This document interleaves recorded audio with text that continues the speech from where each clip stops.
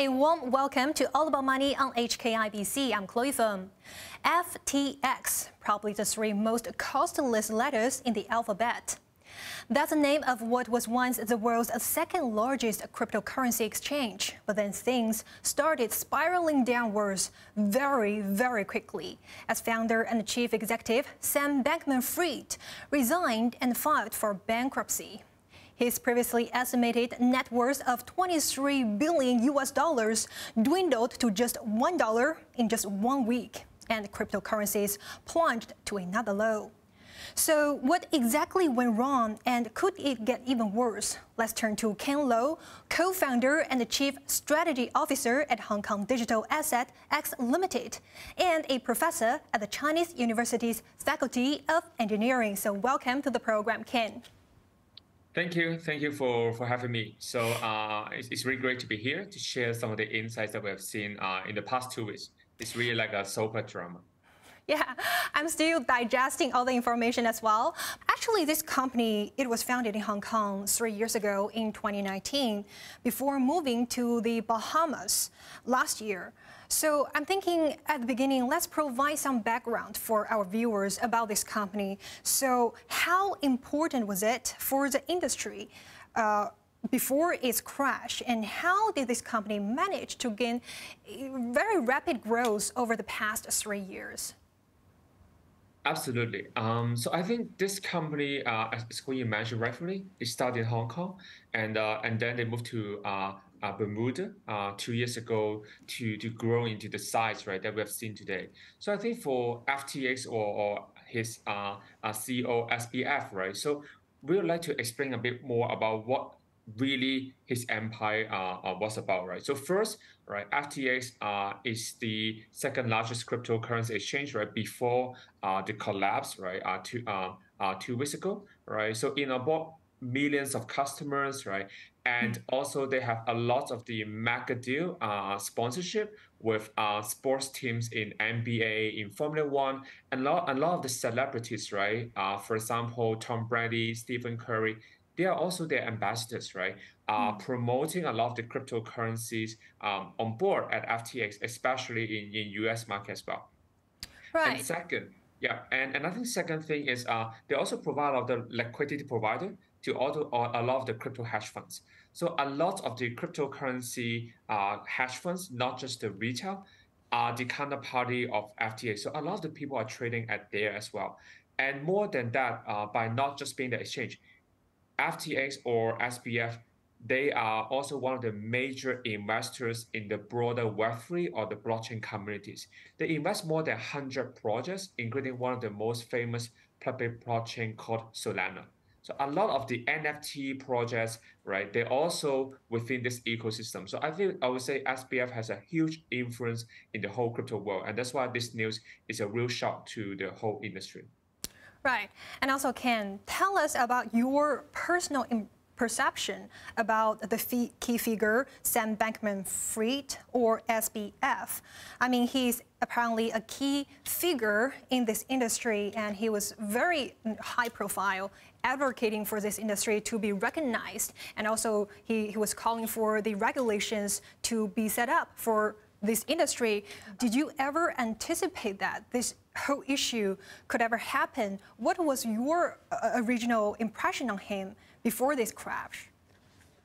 Sure, I think both FTX and also Binance, right, as the two largest cryptocurrency exchanges, right? So they also advocate a lot of the collaboration with regulators, right? They push for a lot of the product innovation in the industry, and of course, right, the way that they are going to do this, right, would be different to some of the licensed exchanges or custodians in Hong Kong, and we'll come back to that later. But anyhow, they are one of the most influential figures, right, to push for the whole Web3 innovation. So I think we really could not expect, right, such collapse, right, in just 2 weeks' times, right, and that also ballooned a lot of the aftermath impact, both to customers, investors, and also a lot of the startups. And now let's talk about the whole collapse. How did it even happen at the first place? I mean, what was the trigger point of this whole issue? Can you just run us through of the whole process as well? Sure. So I think by understanding about why it happened, right, we really need to look into one of the product that they issued, right? It's called FTT token. So what is FTT token? So FTT token is issued by FTX, right? It allows their owners to get discount on FTX trading fees, right? Increased commissions on referrals, right? So this is a utility or some sort of like the payment token that can be used on FTX platform, right? With FTX platform growing into a huge popularity in the past 3 years, right? So FTT token, right, also was very important, right, in terms of the token market mechanism as well. So the whole saga, right, start from SBF's another company that he owned, right? It called Alameda Research, right? Which is also the liquidity provider to FTX, right? So on 2nd of November, right? So there was a whistleblower, right, mentioning that Alameda balance sheet has some trouble, right?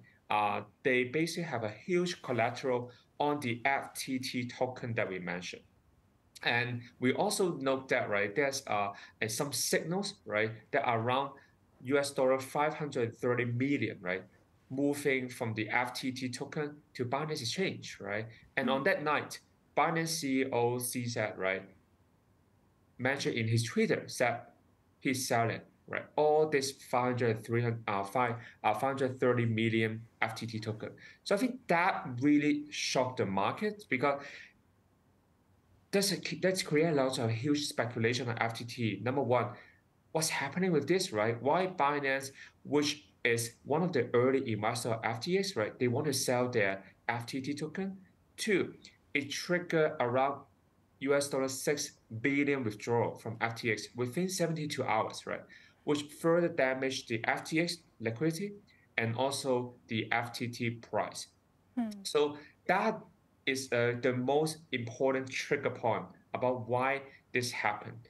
And then, right, with the FTT price falling from $22 to $2 in just 2 days, right, this sparked a huge pressure, right, to Alameda Research, right, as they are one of the major liquidity providers to FTX, right. So the whole thing is basically a simple bank run, right, snowball effect. A lot of the customers did not have enough information, right, to digest, right, to know what's really happening. But they're just seeing the price of FTT token, which really represents some of the major assets of FTX.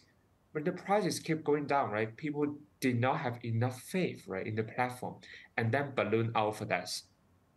On November 8th, and that was a very important milestone, Binance announced that they got into a non-binding letter of intent to buy FTX, subject to the due diligence of FTX, right? So both SBF and CSEC publicly mentioned that they are going to look into this matter, whether Binance, right, could buy out FTX. And in just one day, Binance officially saying this after they look into the board, it's not sustainable, so they would walk away from the FTX deal. So this official news further drove down, right, the whole FTT price, and a lot of people start keeping on the withdrawal as well. The milestone is, as we mentioned, Alameda Research, right, which was basically SBF's own arm. The trading platform, right, is being wound down in November 10th. So it's just 3 days, right? Since Binance mentioning whether they would go into the white knight deal, right? And then regulator in US, i.e. SEC, CFTC, they also mentioned probably about that they will wrap up the scrutiny of the trading company and also the FTX, all right? And on the same day, the FTX assets were frozen by Bahama regulator, right? And November 11th, SBF resigned, right, as the CEO of FTX. And now, right, the current CEO of FTX, which was very expertise, right, in similar cases, right. And the last case, the new CEO has been doing was the Aaron cases, right. And one of the comments I want to highlight by the new FTX CEO, which he tweeted 2 days ago, right, he mentioned that he never in his career, right, seen such a complete failure of both the corporate controls, right, and also a complete absence of the trustworthy financial information, right? So clearly, there are a lot of compromised financial system integrity, the faulty regulatory oversight, right? So his new insights, right, in FTX really point out some of the important things, right, that the whole crypto industry needs to be learning from there. Right. I guess, Stu, one of the core issues that stunned many people was that the whole collapse happened in such an dramatically short time. I mean, from your point of view, how come there was no any room or signals to to signal this downfall prior to this collapse? Why there's no potential signals about this? Yeah, I think the whole crypto industry was having a lot of faith, right, in such large cryptocurrency exchanges that number one, they have really, really good investor backing up, right?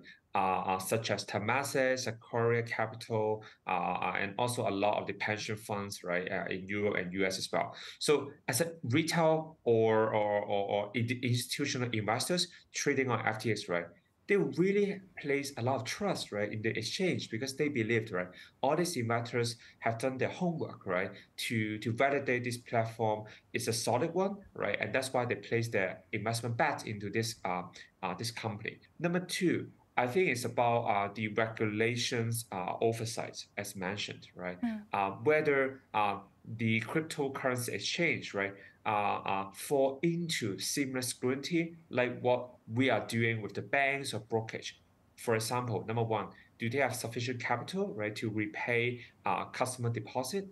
Number two, right, how do they segregate the client money, right? Even there's a speculation that SBF has built a backdoor system that could avoid the internal compliance that can sweep the money from FTX to Alameda Research, and that is really crazy, right? If you're coming from a traditional finance institutions, that would not be possible, right? And third, right, is about the integrity, the management team, where they have enough experience to handle the risk control, to handle the business. So I think all this, right, basically in the past, we might turn into a blind eye.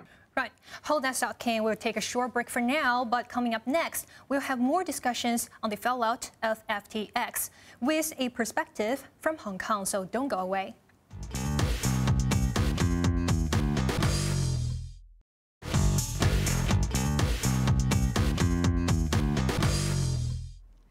Welcome back to the second half of All About Money on HKIBC. I'm Chloe Pham.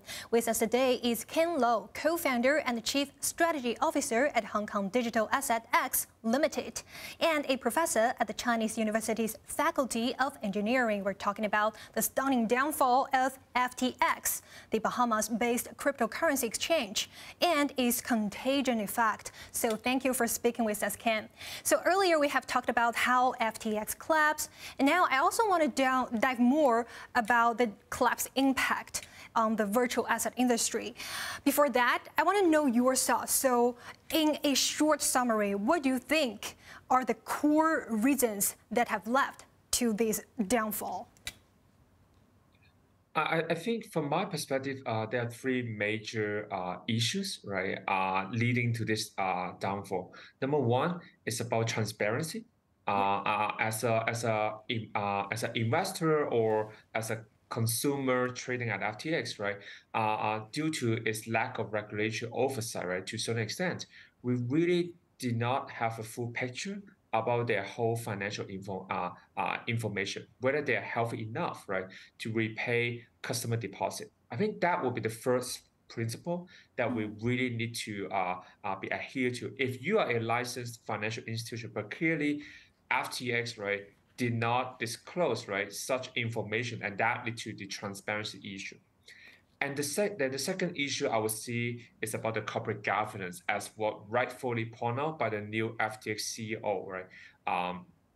Corporate governance was super important in order to make sure that every department only play their segregated duty. For example, right, if you are the CEO, right, you could not just move like 40 million or 50 million US dollar, right, from your exchange to your own trading arm, right? This would not be possible. So without a robust risk management and control between different parties, right, in a corporate, right, this would also lead to a very, very big issue for that. And I totally foresee, right, a lot of the global cryptocurrency exchanges, right, they may also face similar issue, right? So a lot of them need to scramble, right, to increase, right, their awareness and also implementation of the corporate governance. Third is about the risk management. Clearly, right, they use a very illiquid token, their own issued FTT token, as a collateral and also doing over leverage, right, in order to fill up some of the backcourt, right, of the loss, right, of their investment. So that would make, right, the whole trading arm and its affiliated company FTX, right, stir into the trouble that we're seeing today. But if you're a licensed institution, right, you cannot over leverage at the first place, right? Like what Alameda firm would be doing. That's one. Two, there will be a lot more regulatory oversight, including your auditor, including your regulator, looking into your risk management process. So and so all in all, I think lack of transparency, lack of corporate governance, lack of risk management, leading to this meltdown of FTX.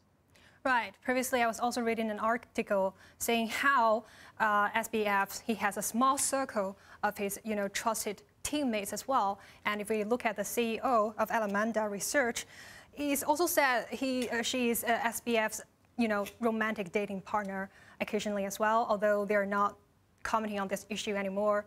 But another interesting issue about this whole drama would be the, rivalry between CZ Zhao and also SBF as well. And there are some theories also suggesting that, CZ Zhao had orchestrated the downfall of, FTX to take down his rivalry. So, I mean, what is your comment on these kind of theories, and what kind of impact would it also cause for this industry? Because apparently these two companies are also a leading company among this crypto industry as well. Yeah, I would say there were a lot of the speculations, right? Especially on the Twitter, and I think every minute we would see a whistleblower, right? To leak some new information, right? To fill up this sober drama of FTX and also the rivalry between SBF and also CSAT as well. So from my perspective, I would say is the meltdown of FTX really hurts a lot of the consumers, which they also trade on the other cryptocurrency exchanges, right?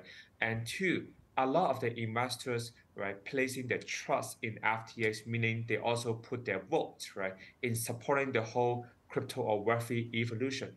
That really hurts, right? Maybe there are a lot of the investors, right, or the institutional private equity firms, right? They may not trust this story anymore, right? So that would also stall, right, some of the product innovation, right, and it might also dry up a lot of the startup, right, that they were fighting for this Web3 dream, which really advocates about the decentralization, right, and also having the whole profit redistribution to making the new Web 3.0 era. Right. Let's now also talk about the key players being affected by this downfall as well. Notable big games include, for example, investors SoftBank, Temasek, and also the crypto lender companies such as BlockFi, Genesis, Gemini, and also if we think about the FTX, 1 million customers, how many more players do you think will be affected, and how would it impact the whole broader cryptocurrency or even virtual asset industry as a whole? Do you think it will be kind of a death for cryptocurrency industry?